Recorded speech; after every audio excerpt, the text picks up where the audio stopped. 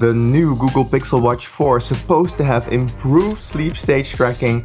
It has the same sensor but with a different layout, so I have to test how good that actually works. And today I'm actually in Berlin in this hotel room right here because Google invited me to actually go see the Google Pixel Watch 4 in real life. And let's find out what all the details are on the new Google Pixel Watch 4. I get to see it, hopefully hold it, and I don't know all the details yet, so I'll drill Google about those and get all the facts to you. So let's get to it.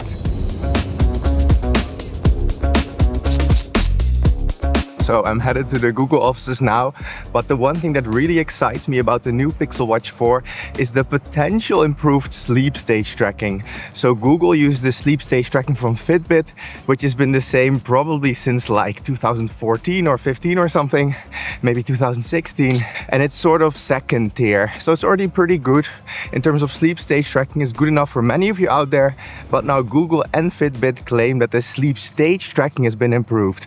So let's take a look at the devices and hopefully I can find out more.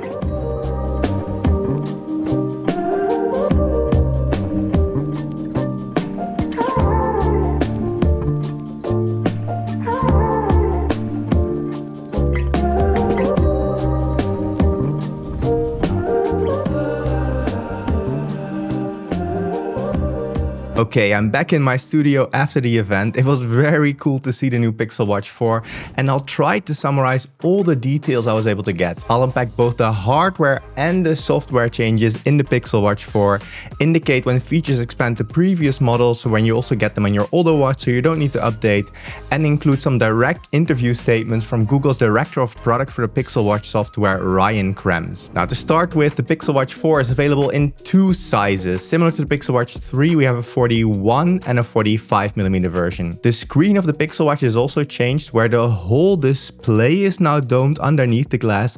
So it's not just the glass that is domed, but the screen itself is domed. This is the new Pixel Watch. This is Pixel Watch 4. So it's our latest product. Great hardware design, domed, first of its kind domed display. Both domed glass and a display panel as well.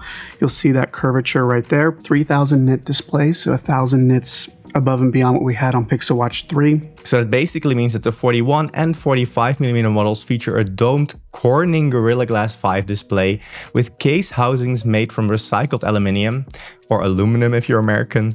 The bezels are 15% smaller than the previous generation, resulting in a 10% increase in the active display area.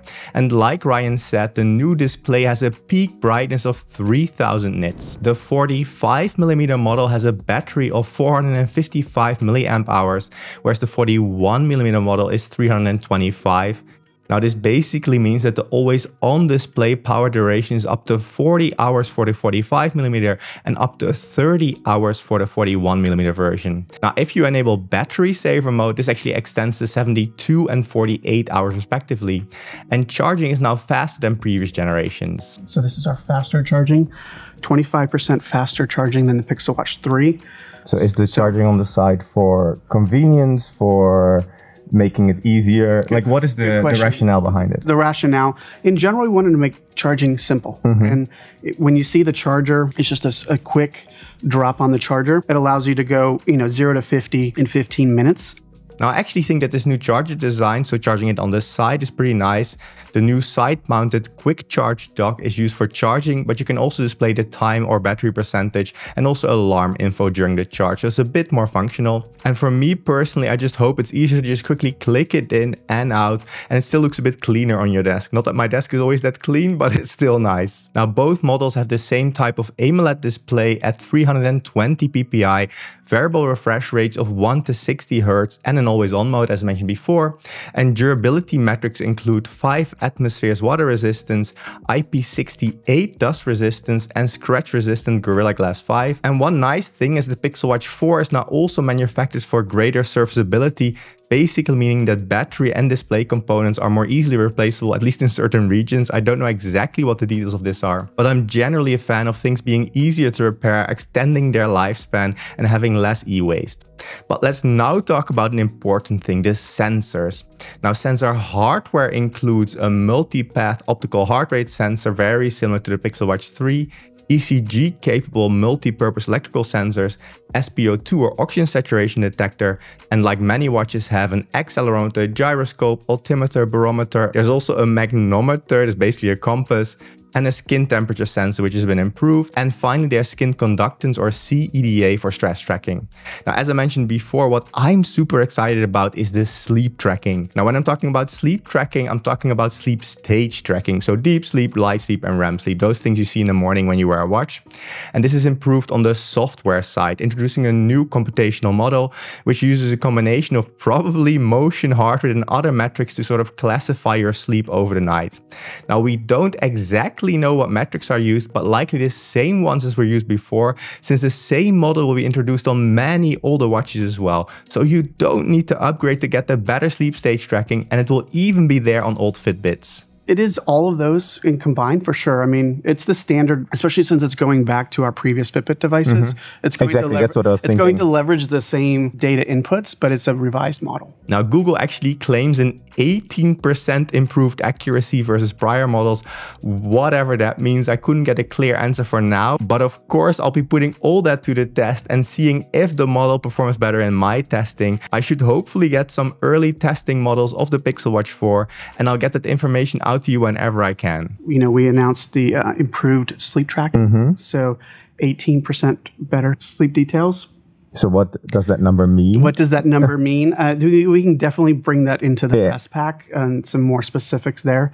The aspects there, though, is that, you know, as we've mentioned before, we've, you know, have our back-end server side sleep calculations. So this new improved algorithm will then bring it to all devices, all Fitbit devices and all Pixel Watch devices. Now, that improved sleep stage tracking is definitely good news, since so far, at least in my testing, the Pixel and Fitbit lineup always performs pretty good, but not the absolute best.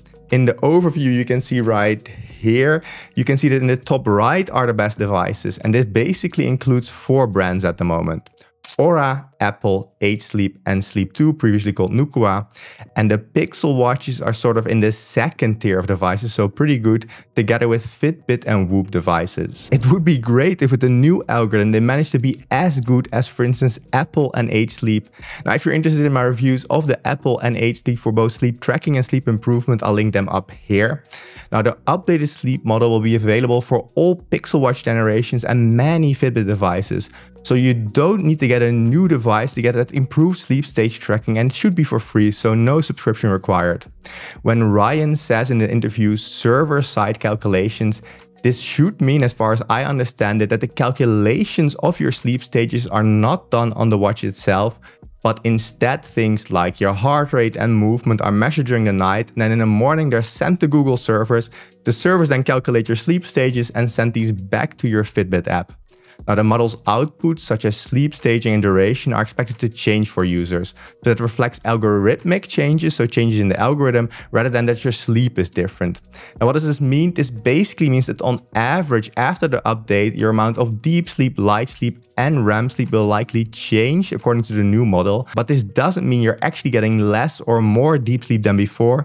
It just means that a different and hopefully better model is being used. So you shouldn't compare these new values after the update to values from, let's say, yesterday or a few months ago, but only moving forward. So if you've been tracking your sleep for a long time, maybe that's a disappointment initially, but you should be getting better data overall. And from what I understand, the model basically used the same raw input data as before, so things like heart rate and movement, but it's just been made better in terms of the calculation that's done with this data. But your past data actually won't change, so the moment that the new model is introduced, from then onwards you're getting that new sleep staging, but your old data still remains the same. I believe it's on a go-forward only basis.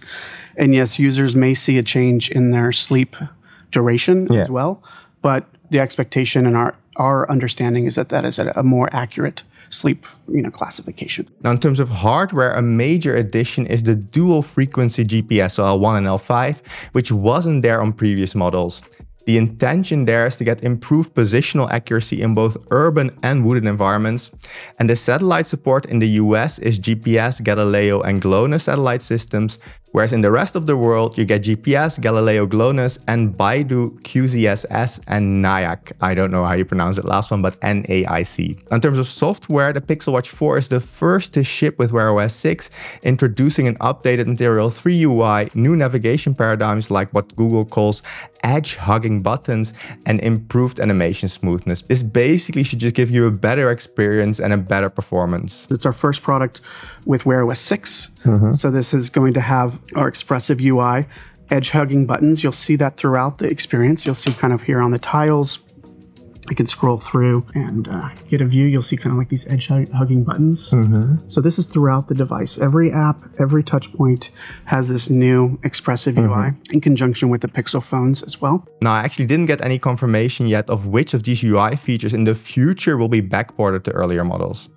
Now, both sizes of the Pixel Watch 4 uses Snapdragon W5 Gen 2 and a dedicated Cortex M55 coprocessor, which basically means that there's a second processor for background workloads and energy savings. So as I understand it, this second processor is a low-powered processor for sort of the easy tasks, and then the Snapdragon handles the harder stuff. The processor here is the Snapdragon 5100 Gen 2, and then we have a new coprocessor that allows us to do more workload with the improved battery life. So that's actually driving our extra battery life there, 30 hours for the small and 40 hours for the large. So there's a local model actually on device, like a minor model? A small model that we have there for those smart replies.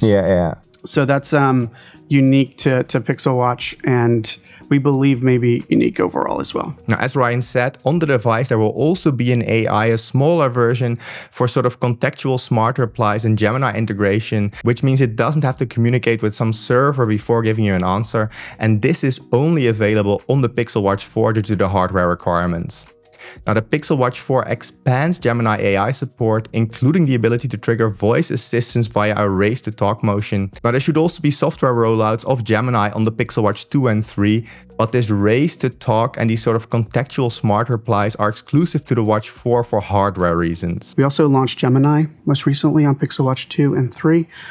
With Pixel Watch 4, we're also bringing Raise to Talk. So this allows you to do a standard motion and kick off Gemini just like that. And I can do another one with a proper prompt to get the full end-to-end. Can you check my email and see when I depart to Tokyo? And so it's able to then go into my email, capture based on your details, travel itinerary, and then your respond departure back. to Tokyo. So, I mean, you get the full exposure, full experience of Gemini on the wrist.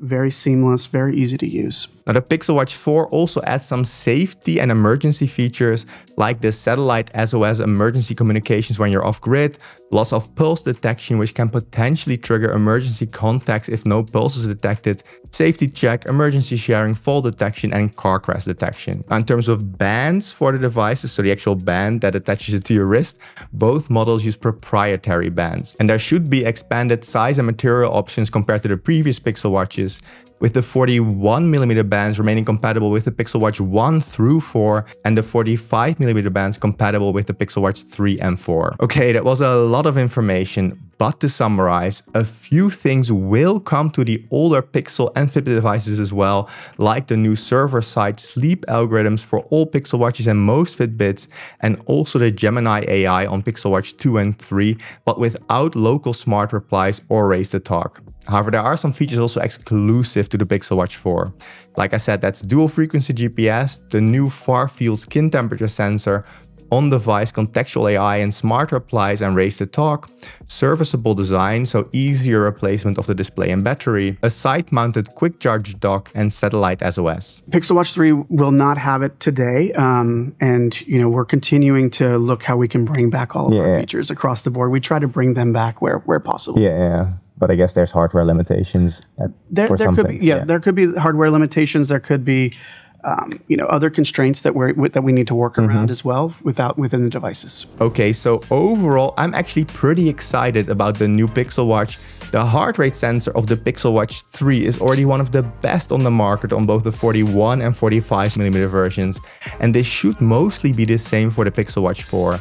They basically use the same sensor components, but they did change the design and layout on the back a bit, and also the orientation is shifted a bit, so they did have to recalibrate it, and we'll have to see in my testing if the performance is still indeed very good.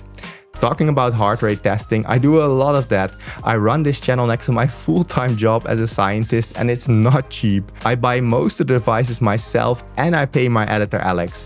So if you want to support the channel, the most direct way of doing that is by becoming a YouTube member, which gives you early access to some or many of my videos. And it's basically Patreon on YouTube and really a direct way of financially contributing to this channel. Or if you're planning to buy anything at all on Amazon, just first click on my affiliate link up here or down here. You can even bookmark it if you want, which will give me a small commission and it doesn't cost you any extra. And there's also a bunch of extra affiliate links down here and down here to give you a lot of discounts on particular products. Thanks in advance if you're considering this, but back to the Pixel Watch 4. If Google manages to really improve the sleep stage tracking significantly, that would mean that similar to Apple, they would have top-tier heart rate tracking and top-tier sleep stage tracking, and then there would finally be an Android equivalent to the Apple Watch's quality. And as a bonus, I do think that the Fitbit app, in my opinion at least, is better in terms of health overview than Apple Health currently provides. Of course, I'll also be reviewing the new Apple Watches, which are rumored to include some cool updates also in terms of sleep scores. We'll find out. Now, if you want to see the performance of the new Pixel Watch 4 or the new Apple Watches, and if they're indeed as good as claimed, subscribe now to be notified when those tests come out. In the meantime, check out this video of my original review of the Pixel Watch 3 and this 8 sleep review, one of my favorite sleep improvement products.